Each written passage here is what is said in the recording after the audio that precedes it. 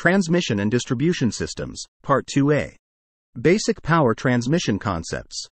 This is the first part of Topic 2 in the series of Transmission and Distribution Systems. In this part, we will be discussing some basic concepts of power transmission.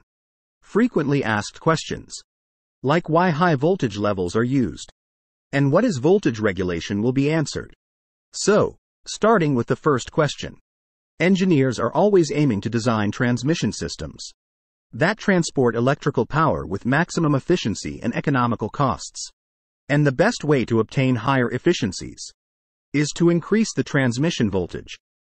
Voltages of around 132 kV to 500 kV, and even 700 kV, are used in transmission.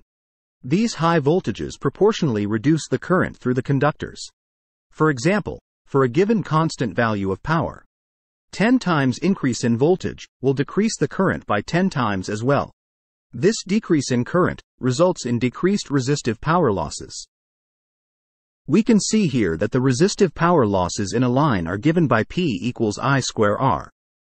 Therefore, 10 times decrease in current will reduce the power losses by a factor of 100.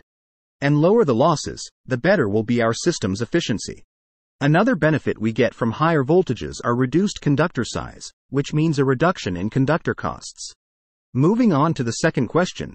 A power transmission system can be considered to have two parts, a beginning and an end. The beginning, or the point from where the transmission line emerges, is known as the sending end side, and the point where it terminates is known as the receiving end. The voltages at these respective points are known as sending end voltage and receiving end voltage. Now, the voltage at the receiving end should ideally be the same as the sending end, but due to power losses and the variation of load, the voltage at the receiving end varies at no load and at full load.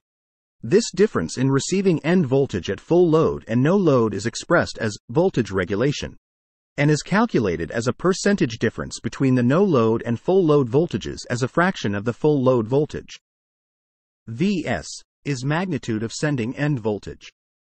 Vr is magnitude of receiving end voltage. Vrnl is magnitude of no load receiving end voltage.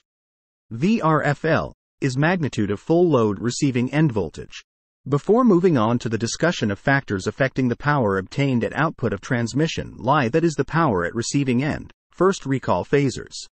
A voltage phasor has a magnitude V and an angle theta. Now we should know that in a DC system, power flows from a region of high voltage magnitude to a region of lower voltage magnitude. However, in AC systems, power will be flowing from a higher voltage angle to a lower voltage angle. Consider the following system single line diagram. The system consists of a generator and load which is connected using a transmission line. Here Vr less than 0 is the receiving end voltage. Vs less than delta is the sending end voltage, while S is the sending end power. R is the receiving end power, and delta is the phase angle between the sending end voltage and the receiving end voltage. For the given system, the formula for receiving end active and reactive power is given as here. Delta V is the voltage difference or voltage drop, and X is the reactance of transmission line. We can note from these equations that maximum real power transferred can be increased by raising the line's voltage level, that is Vs and Vr. This is one of the reasons why extremely high transmission line voltages are being developed. And the greater the phase difference, more active power will be transferred, as value of sine is 0 at sin, 0, and maximum at sin, 90. Any value in between them will show direct relation between sin of the angle and angle. While the reactive power equation for receiving end is proportional to the voltage drop of the line and is independent of phase angle, delta.